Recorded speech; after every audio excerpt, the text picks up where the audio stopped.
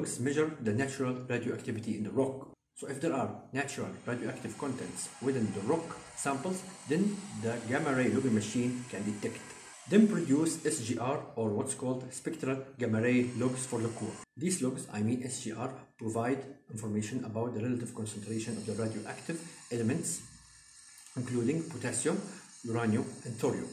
One of the well-known tasks for core gamma ray logging is to identify and differentiate lithology, such as sandstone from shale or limestone from shale, and also to identify some clay minerals, and also to characterize significant amounts of potassium feldspar and mica.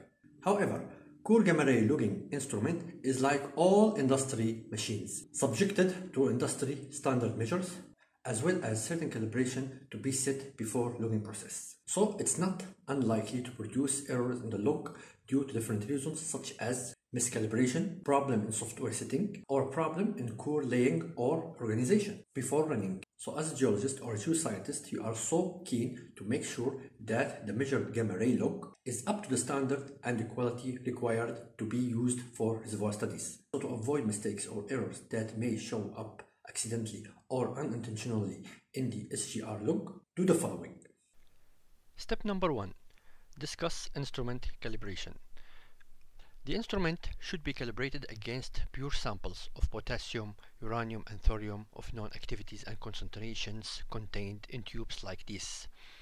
Calibrations are sensitive to the size of core, the gamma ray energy range, and the magnitude of background radiation.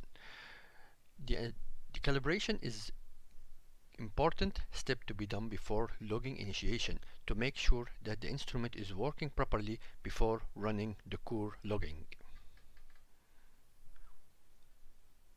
Next step is core to log comparison. After logging, ask for spectral gamma ray plot to be printed from the instrument and compare the output core gamma log with spectral gamma ray from composite log that you must bring along with you to the core lab. The comparison enables you to identify the differences and changes, the magnitude of changes of values of each parameter, and detect if some errors are there. In addition to that, you will be doing a depth shift. Core gamma ray log is displayed or plotted in downhole log format at scale of typically 1 to 200 to allow direct comparison.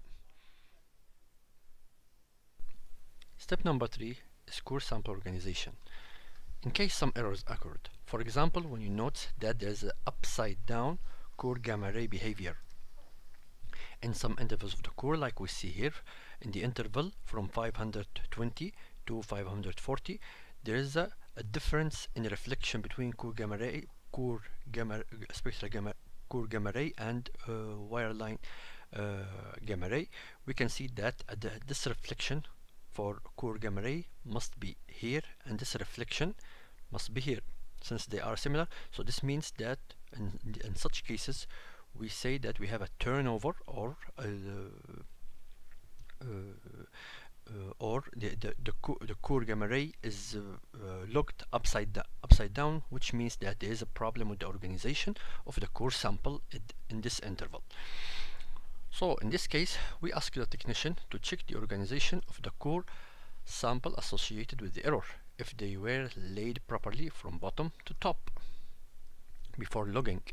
The two parallel lines that we see here, the black and the red, are the criteria. For example, if the two lines direction is different in some parts of the core where the misleading behavior occurred, then the core sample is turned over and inconsistent with overall direction of the whole course. So as we can see here, if we follow from the first core on the right, the black line, we laid the cores from the bottom to top. We can see that the black line should be on the right and the red line should be on the left. But here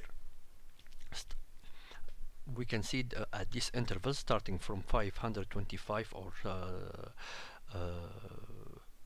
at this interval, things start changing. We see that the red line now is on the right, not the black line. So this means that there is a turnover, this means that the core samples were not laid properly from top to bottom, and that's why we see the turnover behavior for core gamma ray log.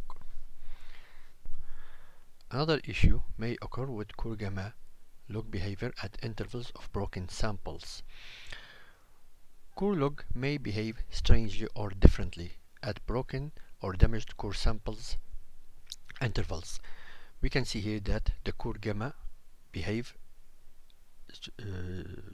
is different. Let's say it behave differently in terms of values and trend, and the intensity of damage ranges from totally broken core, like the ones we see here,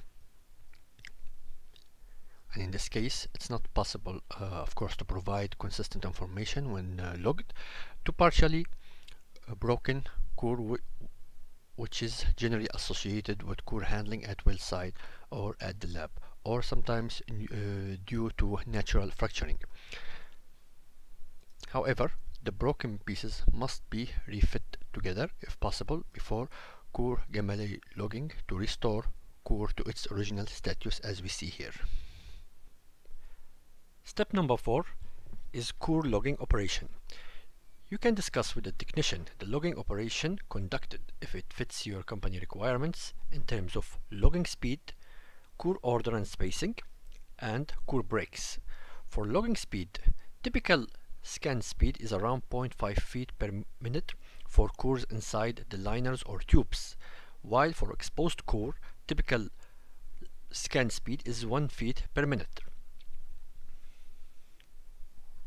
For core order, cores should be laid out from bottom to top before running gamma ray scanning to avoid issues of log turnover we spoke about earlier. In addition to that, spacing. Technician must mind the covers of the core tubes that we see here in this picture. These cause space between the core intervals when placed on the instrument platform, so they should be considered during logging to avoid false data or extra spaces in the output log. And lastly, core breaks. Core breaks must be fitted together so that core can be restored to the original status, as we see here in this cartoon. Number 5. Do core log depth match exercise. Core gamma ray log is a valuable data, and it's the best way to do core log depth matching. The objective from core well log depth matching exercise is to set the core's samples at the true depth. In reservoir modeling, the core samples must be set at the true depth before doing phases and property modeling. When it comes to depth matching, there are two things to be considered. First is that core gamma ray log will have a different character or different behavior from the wireline gamma ray log. And this is attributed to energy difference and vertical resolution. As always, core gamma ray has a higher vertical resolution compared to wireline gamma ray. Now let's move now to the next phase of core preparation process, which is plugging.